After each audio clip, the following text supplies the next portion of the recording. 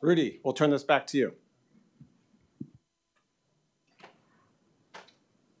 Actually, in Ellen's defense, I covet the gavel as well, so. But only Eric gets to use it. Okay, so moving along in the agenda for the open session, we're now at the review of the Statement of Understanding. The Statement of Understanding is a brief document. It gets reviewed every February council meeting, I'm going to explain it to you. I will define a couple of key revisions that we're planning for the 2020 version. And at the end of this, I'll be happy to take any questions, but I will ask for a vote to approve and accept the Statement of Understanding. So the Statement of Understanding it's a very brief document. If you haven't read it, I recommend it to you because we wrote it. It's 4 pages long. It's pretty simple, plain language, easy to understand. And it basically defines how the council and NHGRI will interact. It defines the council responsibilities. It sets limits to the actions that you can take during the review of applications. And it also lays out what the staff authorities are. What actions can NHGRI staff take without consulting the council, and what actions are we required to bring to your attention, either for advice or approval. So marching through the statement, the first section is about the kinds of applications that we're required to report to you. And when I use the word report, we operationalize that by listing those applications on the closed session agenda. So in many cases, we talk about the applications that are on the closed session agenda, but simply listing them there is a way to also report them to you. The kinds of applications we're required to report to council on are large grants, such as program projects, cooperative agreements, institutional training grants, applications that were deferred from a previous round for whatever reason, applications that have human subjects or animal concerns, applications from foreign institutions, and applications that require special council review. So those are the kinds of applications that'll show up on the CSA. If we don't list an application on the CSA, then it resides, well, let me back up just a second.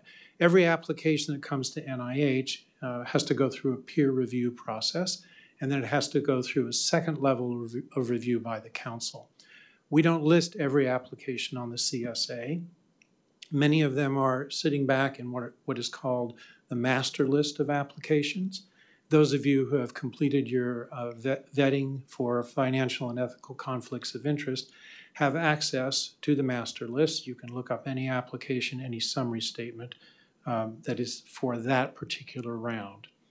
Now, we don't discuss those applications that reside on the master list, but when you take the en bloc vote, which will be at the end of the council meeting tomorrow, you are concurring with the IRG on all those other applications. So our assumption is that every application receives a fair, appropriate review by the peer review group. So here are the 4 actions that council is allowed to take on any application. You can concur with the IRG. You can defer the application to be re-reviewed because you believe that there's been some sort of fundamental flaw in the initial peer review process. You can recommend an application for high program priority or low program priority. And what that means is an application for high program priority, we are asking to skip applications to make an award to an application that has a worse impact score than others. We will, of course, justify that, tell you the scientific reasons why we want to classify an application as HPP. LPP would be just the opposite, an application that has received a very good score, but we don't want to pay it because, for instance, we already have too much research activity in that area, or it's kind of just tangential to what our scientific goals are. And again, we would present you with the rationale for that. There will be a staff analysis and a vote that would be taken for HPP and LPP. You can also defer an application for the second level of review because you feel you need additional information about that application before you can render a judgment, whatever that judgment might be, for instance, concurring with the IRG. Okay, there is something called Expedited Council Concurrence, or ECC. There are certain application types that we put into ECC. There is an ECC subcommittee. Right now that subcommittee is made up of Steve Rich, Brent Gravely, and Gail Henderson. These applications in large part reflect set-aside programs, so SBIR applications, LC applications, unsolicited LC applications will be listed in the ECC. There are others that don't fit that characterization as being from set-aside programs. So there are career development awards, conference grants, so-called small budget grants like RO3s or R21s that have relatively limited budgets and short terms of duration. So why do we do this? We're trying to spread the workload across the Institute. Our grants management staff otherwise has to sit and wait to be deluged 3 times a year after each council meeting. So about 4 weeks before the council meetings, the ECC subcommittee gets the list of these applications and we ask them to approve them. If they have any questions about them, we answer those questions. Almost universally, they do sign off on those, and it allows our grants administration branch to begin working on those awards. So it allows them to spread their workload quite a bit, actually. The full council does get a report of every application that was on the ECC. It's part of the documents at the end of the closed session agenda. So you will see at the time of council what has already been approved. If you have questions about any of those applications, we'll be happy to address them. Now, staff authorities. So this section of the Statement of Understanding largely deals with the authority that the staff has to make supplements, administrative supplement awards to grants that the council has already reviewed. Now, in the past, we have been limited as to the size of those supplements that we can make, and our caps were $1 million or 25% of the council level approved budget request for all years of the project. So if an applicant submits an administrative supplement and is either requesting more than $1 million and more than 25% of the total budget that was requested and approved by council, then we would have to bring those supplement requests to you, give you a staff analysis, a discussion, ask for a vote about them. That is one of the revisions that we're proposing to make to the 2020 version of the Statement of Understanding. We want to remove or eliminate those caps. Now, why are we proposing to do this? I've been the exec sec of the council for about 6 years. We've done this a number of times, brought these kinds of supplements to the council. In every case, they've been approved. I think beyond that, council has been rather enthusiastic and very supportive of these. I take that to mean that we are exercising good judgment in the supplement requests that we bring to the council. I hope we've earned some measure of trust from you in that time. It does take a lot of staff time to work up those presentations and those documents to bring to the council. They're reviewed at many levels, including the division directors. It takes your time to review the documents that we prepare and endure the discussions and go through the vote. And that time might be better invested in other things that come to the council's attention. We are leaving in place some restrictions. We cannot make a supplement beyond 1 year of extended support. The science, that is the additional research that will be done under the administrative supplement, has to be within scope of the original grant. So we can't deviate very far from what those applications we're proposing to do. And it has to be to an award that this council has already seen and approved. So we can't make a large supplement or any size supplement to a grant that another institute has funded, but we've decided we're interested in that science. We would have to bring that back to you for you to approve that grant. The other revision that we're proposing to make to the Statement of Understanding is we would like to exempt the Centers of Excellence in Genomic Science, or CEGS, applications from special counsel review. Now, let's be clear about what we're requesting here. Special counsel review is a policy that goes back to, I think, 2013, 2012 or 2013, something like that.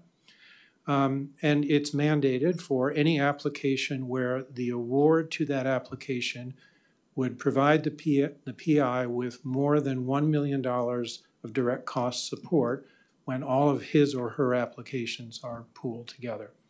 So the purpose or intent of special counsel review is for you not to re-review the application, but to affirm that what's being proposed here is not overlapping with any other award that the PI has already received. So we're looking for redundancy here.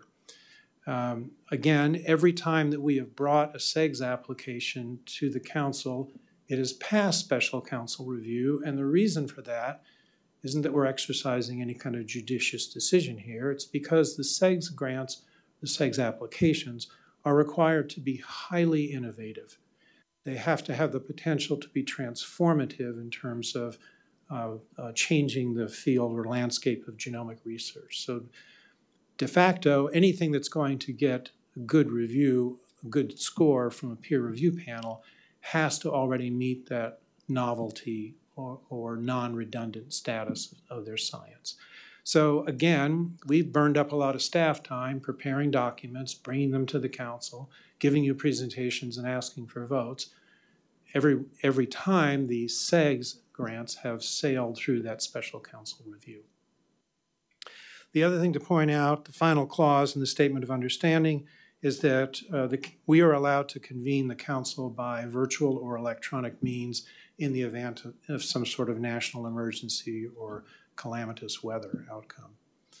So that's the Statement of Review, a summary of the Statement of Understanding, rather, a summary of it, and the two revisions that we're proposing to make: to remove the caps to the administrative supplements and to exempt CEGS applications from special counsel review, but not from council review. You will still do the second level of review of CEGS applications. They will be presented to you, and you will have to sign off on them. So that's my spiel. I'll take questions if there are any. Yes, Steve. Yeah, just to, I think it's in this, you didn't say it, but just because we don't have to do a special review doesn't mean that all the work that goes on behind the scenes of evaluation and coming up with it is still going on. It's just that you don't have to prepare PowerPoint slides to show us stuff. You're still going to see special counsel review. They just won't be on CEGS applications. Right. All the other type of applications. Same thing with a supplement over $1 million. I mean, it's going to be all the background work that you're doing to evaluate yes or no from your standpoint will be done. Correct. I also want to assure the council that if we are going to make any kind of momentous decision, like to renew one of our large consortia, we will be in touch with you well in advance of the deadline for doing that, seeking your guidance on that. Steve. Just that I'm sure everyone has tremendous confidence in the whole process, but just wondering from a governance perspective, why would you want no cap? Well, again, it's to eliminate what we've seen in the past to be unnecessary work. The other thing, the thing I want to clarify. I just want to say so, but I'm saying as opposed, pick a number, 10 million, I don't know, right? If you would feel more comfortable. No, I'm just saying if you ask someone about basic governance, I suspect they might tell you to do something like that, but because you never want to have an unlimited anything. So there's a couple things around that. So first of all, just to be clear, the default NIH-wide is what we're changing to. So not for the special counsel review, we're making an exception. In the other situation, council previously had requested this cap be put upon us. That's special to us. To me, that's an important distinction. Yeah, it's not, we're now falling in line versus being an exception. With the special counsel review on the SEGs, only for the SEGs, we're making an exception. We also have Deanna coming because it's not like we're no longer taking things to our streams for discussion, to our funding meeting for discussion, to our grants management people for checking and all of these things. All of our checks and balances that we do need to have are there. Right. I just wanted to comment, the NIH policy is that we can't supplement a grant for more than the actual grant was. We're limited anyway. So we do look at that, we review it, we look for overlap, we take all that out. That was a great clarification, thank you. Thank you, Deanna. Sharon? Yeah, I mean, just, it says for extensions less than 1 year, the amount should not exceed the current level, but I thought that included extensions that were 1 year. It does. I'm not sure I understand your question. What? It doesn't say or equal to, that's why it just says less than 1 year. It doesn't say less than or equal to 1 year. Oh, okay. So you would want that? Well, most of the extensions are for a year. Most of them are. Well, I'm just saying, it seems like if you want this to go into effect, someone could argue that it's not going to accomplish what you want because somebody left out the or equal to. Okay. So maybe when we vote it, we should amend it. Okay. It's, can't tell the page, there aren't page numbers, but it's in special categories number. Okay. Less than 1 year, yeah. Okay. We will make that change.